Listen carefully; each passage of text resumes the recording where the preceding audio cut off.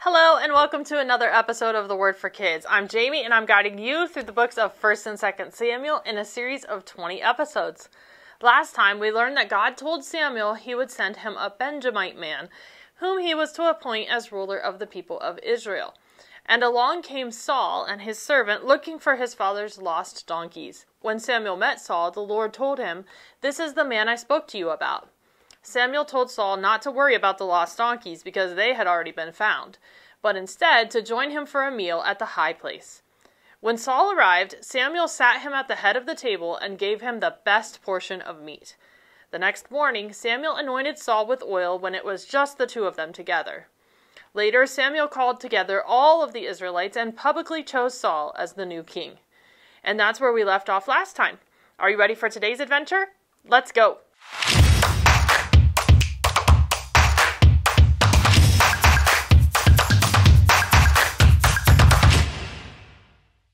Samuel said to all Israel, "I have listened to you and set a king over you, but I am old and gray. I have been your leader from my youth until this day.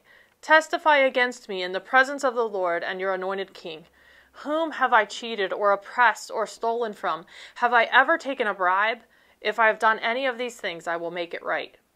The people replied, "You have never cheated or oppressed us, and you have not taken anything from anyone's hand." They were agreeing with Samuel that he had been a fair and righteous leader. He told them that the Lord was a witness of this, and they agreed.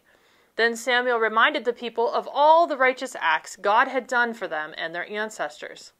Let's pause right there for today's Word of the Day. Hello again, kids. My name is Eugene, and once again, I have another Word of the Day. Well, again, it's like a phrase. So today's phrase of the day is righteous acts. Now, righteous acts is when God's people, the Israelites, ask God for help to make a situation right. Righteous acts. We've talked a lot on the Word for Kids about the hand of God and the miracles he did to save his people, the Israelites.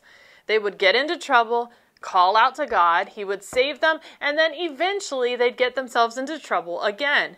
So here, Samuel reminded the Israelites that God had used Moses and Aaron to bring them out of slavery in Egypt and settle them in the Promised Land. If you remember this from Exodus, God's righteous acts included sending blood, frogs, flies, and gnats, among other things, on the Egyptians, as well as parting the sea for the people to cross through. But as Samuel reminded them, after settling in the Promised Land, the people turned away from the true God and worshipped other gods. However, when the Philistines oppressed them, they cried out to God for help, and he came to their rescue again. As we learned in the book of Joshua last year, he held back water in the Jordan River for them to cross, threw numerous enemy armies into confusion so the Israelites could defeat them, and crumbled Jericho to the ground when Joshua and his army marched around it and blew trumpets.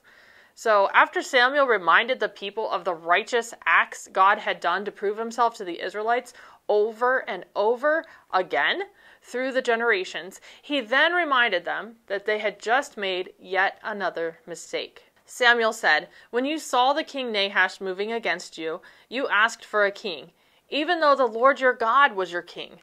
Now here is the king you have chosen, the one you asked for. See, the Lord has set a king before you. If you fear the Lord and serve and obey him and do not rebel against his commands, and if both you and the king who reigns over you follow the Lord your God, good. But if you do not obey the Lord, and if you rebel against his commands, his hand will be against you, as it was against your ancestors.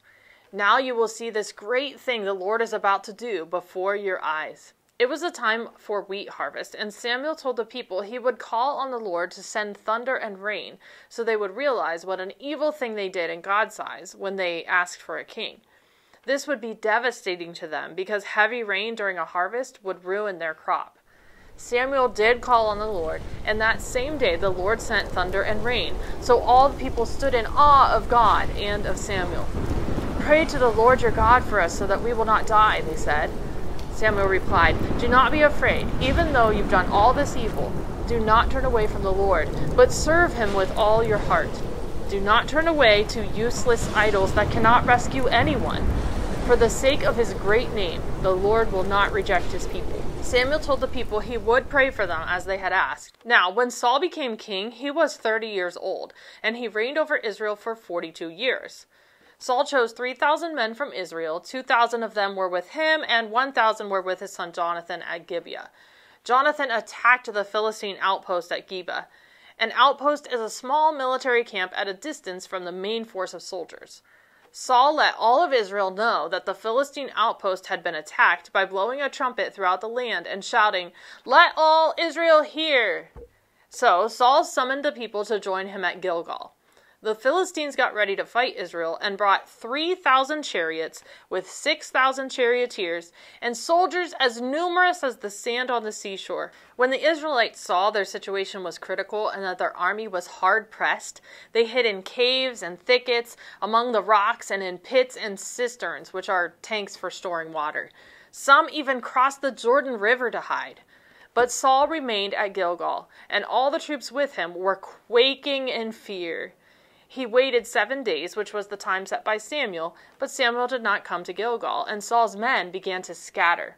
So Saul offered the burnt offering. Just as he finished making the offering, Samuel arrived, and Saul went out to greet him. But Samuel asked him, "What have you done?" Saul said, "When I saw that the men were scattering, and that you did not come at the set time, and that the Philistines were assembling at Michmash, I thought, now the Philistines will come down against me at Gilgal, and I have not sought the Lord's favor. So I felt compelled to offer the burnt offering." But Samuel said, "You have done a foolish thing. You have not kept the command the Lord your God gave you. If you had, he would have established your kingdom over Israel for all time. But now your kingdom will not endure. The Lord has sought out a man after his own heart and appointed him ruler of his people, because you have not kept the Lord's command." Later, we'll learn who this man after God's heart was. Samuel left Gilgal and went up to Gibeah.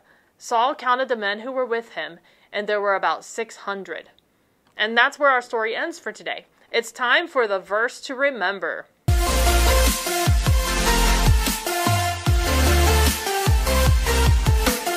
Today's verse is 1 Samuel 12:24. "But be sure to fear the Lord and serve him faithfully with all your heart. Consider what great things he has done for you." One more time. "But be sure to fear the Lord and serve him faithfully with all your heart. Consider what great things he has done for you." 1 Samuel 12:24. Did you notice in today's story, Samuel made it a point to remind the people of all that God had done for them? This is something many leaders spent time doing with the Israelites. It's almost like they kept forgetting all the amazing things God had done for them and didn't believe he could still do those things. It might seem ridiculous at first that they would need to be reminded about such amazing things, but when you really think about it, don't we all do the same thing? When things are going smoothly, it's easy to stop thinking about all that God has brought us through and start to feel like we can get by on our own. But then we find ourselves in some new difficulty or challenge or struggle, and we can't find our own way out. And we pray to God, "God, where are you? Come help us." Really, God was there all along, but we were too distracted or too wrapped up in ourselves to recognize all that he was doing. Take some time today to remember the things God has done in your life. Maybe he hasn't brought down a plague of flies on someone who mistreated you, but instead sent you a friend when you really needed one, or helped you get through an illness or overcome a fear. God is always working in our lives. That's all the time we have for today. I can't wait to see you again soon for another episode of The Word for Kids.